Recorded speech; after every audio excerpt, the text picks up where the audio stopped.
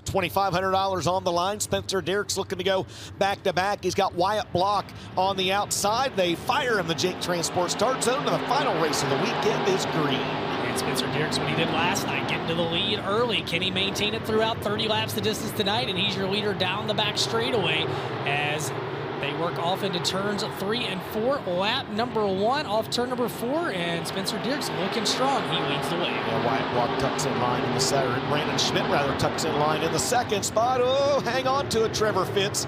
Is the originally California native, now Marshalltown, Iowa neighbor of mine, going to slip off the racetrack down in turns 1 and 2. End of lap number 2, Derrick still stays out front. Brandon Schmidt, Jeremiah Hurst, and Wyatt Block off Lemke, your top 5. Last night, Lemke, I think, had to watch this feature. Tonight, he's running in the top 5 as they work down the back straightaway. And I tell you what, Derrick's, this is what we saw out of Spencer last night. He broke away until a late race caution, grouped them back together, and he is looking real strong right now. He claims the Maquoketa is not a very good racetrack for him, but his results are telling a little bit different story right now. He's just toying with us a little bit. You're looking back now on the battle for 4th, 5th, and 6th. Battle for 5th right there in the middle of your screen. Scott Lemke has it. That's him in the 55. It's Dylan Thornton in the 38T and Jacob Hopscheit in that good-looking black, bright yellow and orange 12T trying to work their way by. Those two drivers now side by side for 6th. Good battle back there for position number 6 out front. Spencer Derrick leads the way over Schmidt, Hurst, and Block. And don't look now, but I tell you what, right now, Brandon Schmidt making up a little bit of ground on your leader. The separation, 0.7 of a second. We'll keep an eye on that. Absolutely. Brandon Schmidt certainly an accomplished modified driver. Again, the defending Beaver Dam Raceway track champ, racing it up there in Beaver Dam, Wisconsin on Tuesday nights. As he closes back in on Spencer Derrick. Both those drivers with 10 wins a year ago, and all of them came in the modifieds for both those guys. Derrick's splitting some time with the late model. Looking back now on that battle for 5th. Dilly trying to go to the outside. Oh, baby, Wyatt Block got her up on 2 wheels in 3 and 4. He went to the outside wheels as he was bicycling. He gets it back on the ground. Block sits in the 4th spot, but Dylan Thornton really starting to roll on the top side of the speedway, and now he pulls even. The battle for 4th right now. Block down low, Thornton up top as they race back to complete lap number 8. Dylan Thornton got that high side momentum. He's going to take that 4th spot away and may not be done yet. Next driver he's trying to catch is that Kryptonite race car 21M of Jeremiah Hurst. You're not missing anything up front. Spencer Derrick still with 0.9 of a second over Brandon Schmidt. Oh, and we've got trouble over in turns 1 and 2 as one car has gone around. I believe it's the 56 of Jamie Pfeiffer, and that will bring out a Tricks Utility Services caution. A caution flag, erase that, and then we had just that fantastic battle over the last half of the race between he and Jacob Hopscheit as they get the field sorted out here just a little bit. Brandon Schmidt rather, his teammates slow. Your second place car slow on the inside of the speedway, and we'll see what the issue is on that Vanderbilt race car.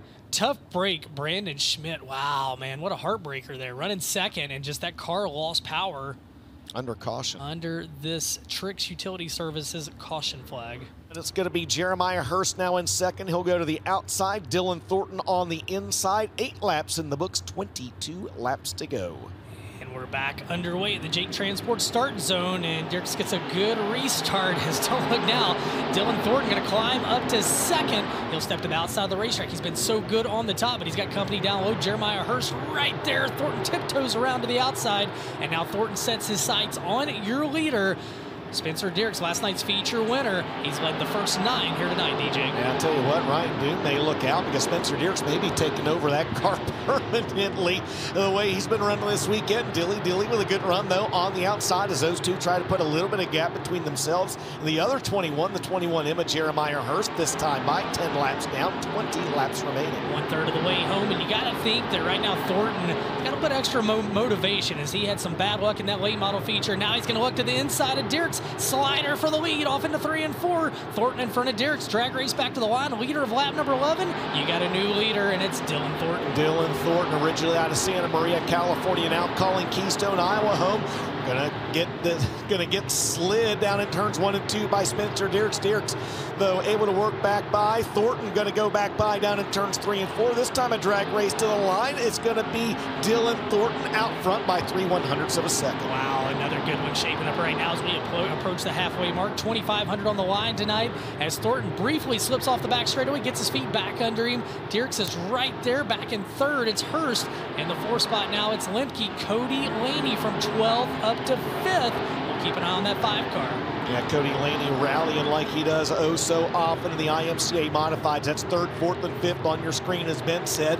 It's Jeremiah Hurst in that white 21, the red and yellow 55. A great run tonight for Scott Lemke, and there is the iBox Springs number 5L of Torrance, California's Cody Laney trying to pick his way through the field. Good battle right now as here comes Laney, and now Laney is into position number 5 right now, and he's going to go after Lemke, who rides in the 4th spot.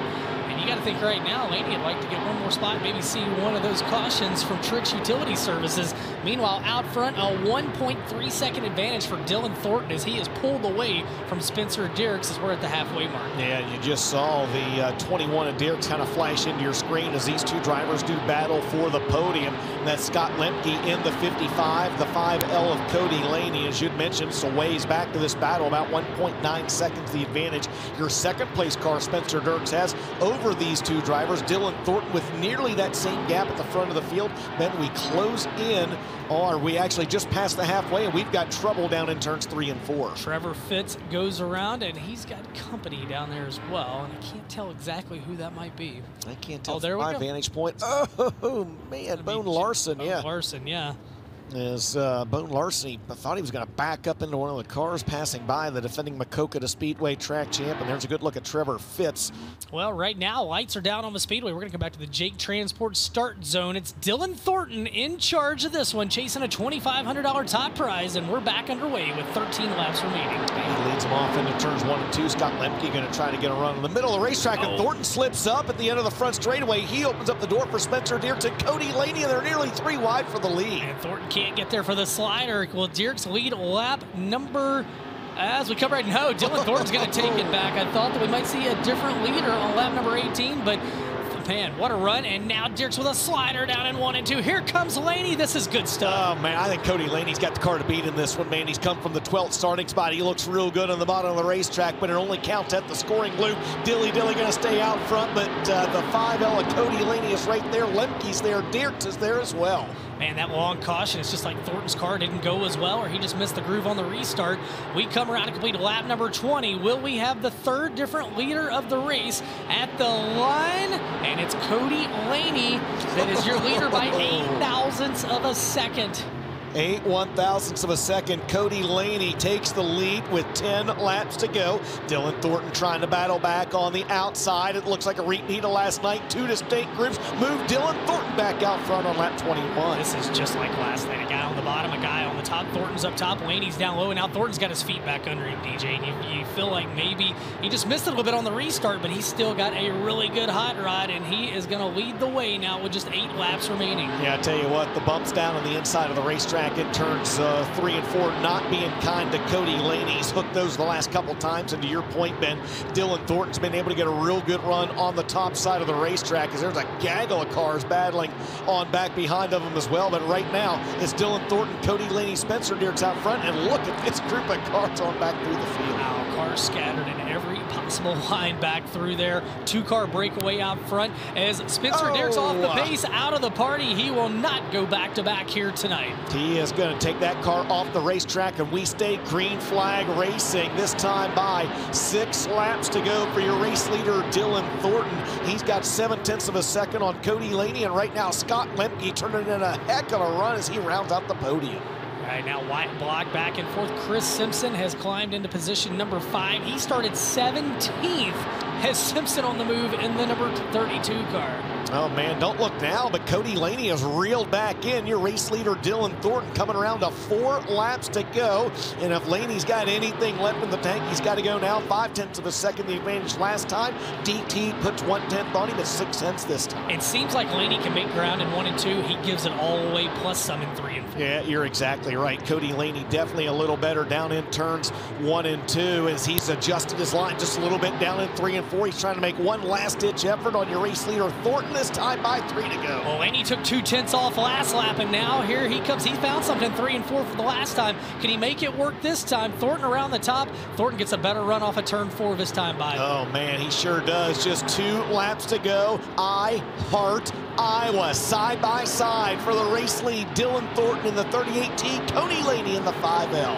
Off turns 3 and 4. The white flag will be in the air. 1 lap to go for $2,500. DJ, bring the weekend to a close. Well, the final checkered flag of the weekend is about to wave. Dylan Thornton trying to hang on and lead 1 more lap. Cody Laney trying to lead the most important lap. They'll roll through turns 3 and 4 for the final time. Laney down to the inside, side by side for the win. $2,500 payday. Give it to Dylan Thornton. Cody Laney comes home in 2nd. Scott Lemke with a great run in 3rd. 4th will go to Wyatt Block. Chris Simpson 5th from 17th.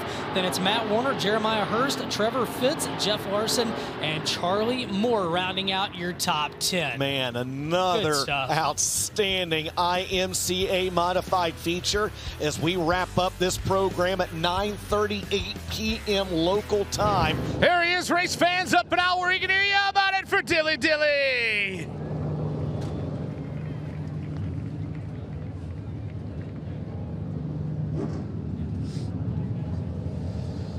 Dilly, this thing, man, what a race. I hope it was enjoyable to be involved in as it was to watch, man. That was awesome. You and Laney got nasty.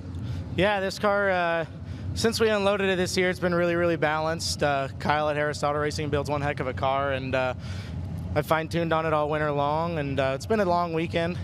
If it wasn't for this guy right here, Shane, he bust his butt all weekend long so we could race both cars. I was a little mad rolling out for that feature after looking like an idiot in that late model race, but luckily Mike builds a really strong car, Warrior, and it's just bolt-on parts, so we'll be able to get that fixed up. I don't know, that was a pretty good race. That was good stuff, man. It was a whole lot of fun from my seat. Anybody else you want to thank other than Wiggy? Yeah, my uncle, Salty's Barbecue and Catering, and Sean Ritter. If it wasn't for them, I mean, we wouldn't even have a motor in this thing right now. Wickman Trucking, Kai Family Farms, Peterson Insurance, Team Harris Auto Racing, Custom Concrete, TC, Perry's Electric Motors and Controls, Performance Bodies, Dirt Stars, Hyperco, Willwood, Quick Car, Bilstein, Dynamic Drive Lines, everybody that helps out on this thing. Sounds like you've done that before. Race fans, let them hear it one more time. Dylan Thornton, your winner in the Modifieds.